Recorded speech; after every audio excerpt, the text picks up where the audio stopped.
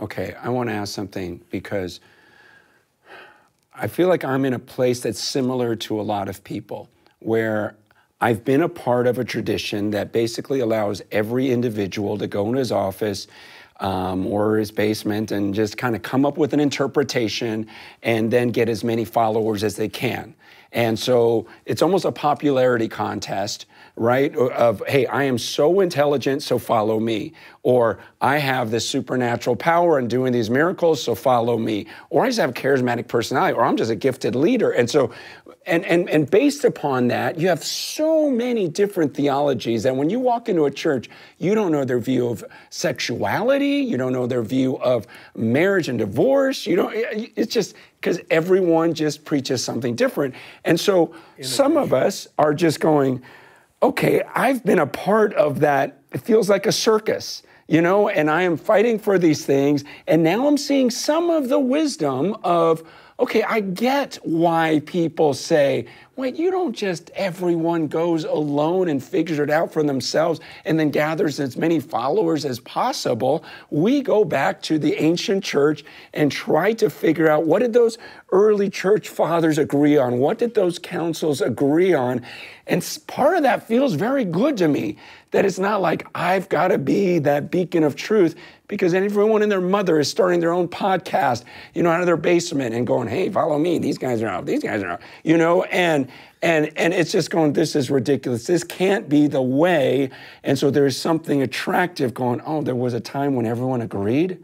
I want to go back to that so that I can say, look, this isn't an idea that I just made up.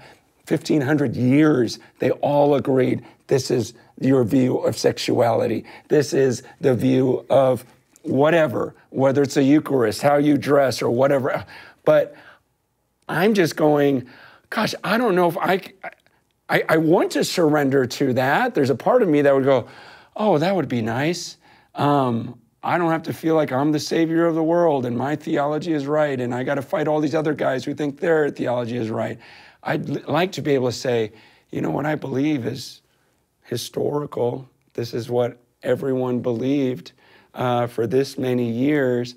Now, again, I don't know what to do at this point. I'm not where you guys are at, where you've tied yourself completely. And I guess I feel a little bit lost. Like I'm starting to see the value in that. I mean, really see the value in that and see that make sense. And going, gosh, that does make more sense than being out here rebellious. I feel a bit arrogant for the way I've lived my life and the way that I've taught, because it had a lot to do with me and my personal interpretation. And I do want to learn what is, you know, this collective interpretation they talk about in these councils. What would be your advice to me in taking this next step? Yes, I also saw the news clip of this influential and dynamic Protestant pastor asking this question. And also I read some of the responses from some of his parishioners, some of his flock to his queries. You know, when your faith is built upon the articulation of a faith that didn't exist prior to the 16th century, it can be very unnerving to begin to ask the question, what did the believers believe before the 16th century? I ask often in correspondence with inquirers here in my own parish. I've been able to catechize and baptize hundreds of Protestant Christians over the years. And one of the questions I ask them is, if they can't take their faith, what they believe now in the 21st century as Protestant Christians, in the 18th century, or in the 13th century, or in the 9th century, or in the 3rd century, if they can't find their faith there, if they could transport themselves to a previous time and they couldn't actually find a church to go to because there was no Christian community that was articulating their faith, then that is one of the clearest signs that they are not in the Church of Jesus Christ, because the church that Jesus Christ established was 2,000 years ago, and he made precious promises to the church. He said, I will build my church, and the gates of Hades will not prevail against her. And he promised to send the Holy Spirit to his disciples to lead them into all of the truth.